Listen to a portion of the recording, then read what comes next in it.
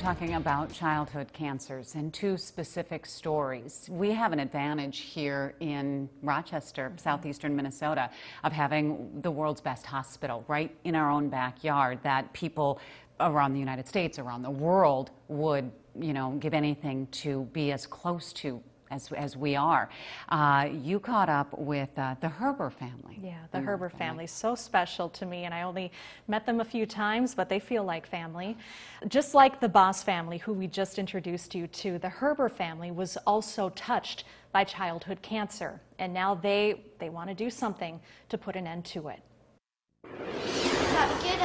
Try to get my brothers. Sometimes a video game can transport you to another world. I'm trying to hit this block, and it's kind of hard, so. Especially when the world you're in is anything but easy. Yeah, you can get one. I'll save your life. I walked in the house and the phone was already ringing, and I looked at the caller ID and I saw Mayo Clinic, and I just knew. Last year, Andy and Becky Herber received the news that no parent ever wants to hear. Their 4-year-old son, Nathan, had a large mass in his chest. I just dropped to the ground, and we were just devastated. Mayo Clinic physicians were able to determine Nathan had T-cell non-Hodgkin's lymphoma. The interesting thing is the floor that I work on at Mayo was just literally steps away from the pediatric hospital. And so I distinctly recall, go back a couple years or even a little more than a year, taking my break, and I'm having a rough day and things aren't going right and I'm stressed out.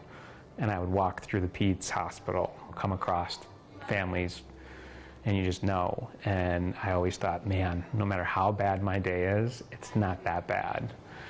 And then all of a sudden it was me and my son and my family in the room, and it's brutal. It's not nice, it's not pleasant. It rips your family apart.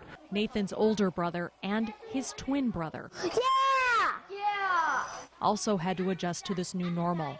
I feel like his brother was kind of lost, and there's this special bond between twins that can't be described unless you've witnessed it. And although their lives were turned upside down, Becky and Andy felt guilty. We're sitting here in the hospital, and there's these families that are driving 2 hours, 3 hours, or they've uprooted their entire half a country. They've uprooted their entire family, and they're living in the hospital room or at the Ronald McDonald House. I still think of us as like the luckiest unlucky people, because despite all the hell that we were traversing, we could at least pack up and drive home. All this fueled a fire inside Andy. And I got angry and I wanted to do something about it. And I just said, if Nathan gets through this rough patch when he got really, really sick, if he comes out of this on top, then I'm going all in to get rid of this disease or do whatever possible to make it easier for everybody else that's battling this. It's not fair. That's how the Crushing Koopas and Childhood Cancer Mario Kart tournament came to be. He endured more in a week of that diagnosis week than most people will in a lifetime. What always got him through it was video games. He loves Nintendo, he loves Super Mario. His nickname is Super Mario around. People know when he's coming because they can hear the theme of Mario Brothers. The entire community rallied behind this idea to bring Nathan's love for Super Mario to create a fundraiser for kids just like him. These video games brought peace to an entire family during a very difficult and trying time. And each day only gets better. I think we're just so happy that today is here and that he's here today, that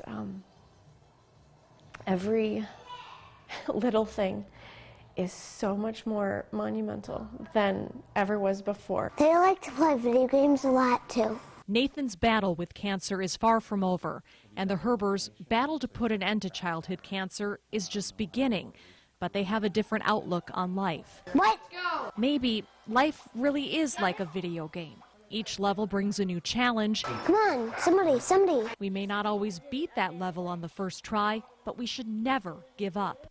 Something that Nathan and Mario would want everyone to do. Nathan's immune system is still very weak. If there's one thing Becky and Andy say you can do to help, it's get vaccinated, get your flu shot. If not for yourself, for children like Nathan who are defenseless against these viruses. Now, you can also donate blood. Nathan underwent many blood transfusions during his treatment over the last year.